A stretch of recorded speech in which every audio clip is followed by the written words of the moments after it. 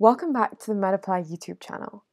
In today's video, we have a current medical student answer the infamous question, why medicine?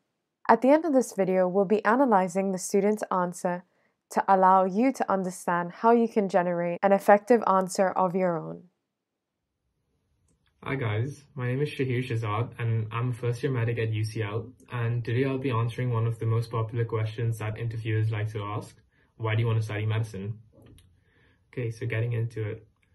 One of the reasons that I want to study medicine is that I think it is a great career and it's something that I would enjoy for the rest of my life.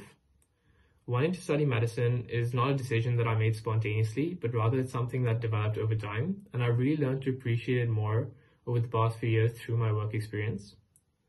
So from what I've heard of medicine and what I've seen on my work experience is that medicine is always changing. There's always new research coming out, there's always new stuff to learn, and it is a constantly evolving field. I really like the aspect of lifelong learning that goes along with this, and it just means that the field won't stagnate, and personally I think it'll keep me on my toes and give me a bit of a challenge.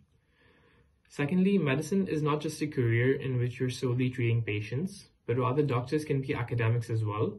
That is something that I do want in my career.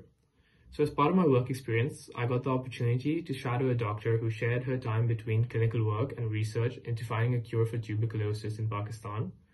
So it just really showed me the different roles a doctor can play. And aside from being a clinician, they are both educators and academics as well. And I think this combination of being an academic as well as caring for others is one of the key reasons why I decided to pursue medicine personally. Thirdly, I really like the human component of medicine. You're not just sitting in an office all day doing paperwork, but rather you're interacting with people on a daily basis. And as cliche as it sounds, you're generally making a difference in their lives. So I quite enjoy taking care of others. And throughout year 12, I would volunteer every Wednesday to help boost the morale of patients who had a wide range of chronic diseases at the Jurong Hospital. So I just saw how much these interactions meant to these patients, and just by listening to what they had to say, that I could really improve their day and make some sort of positive impact on their lives.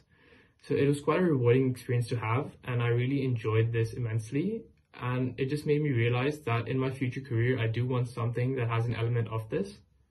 So in conclusion, it is the lifelong learning aspect and the different roles you get to play as a doctor and how intimately you can get involved with patients that attracts me to medicine.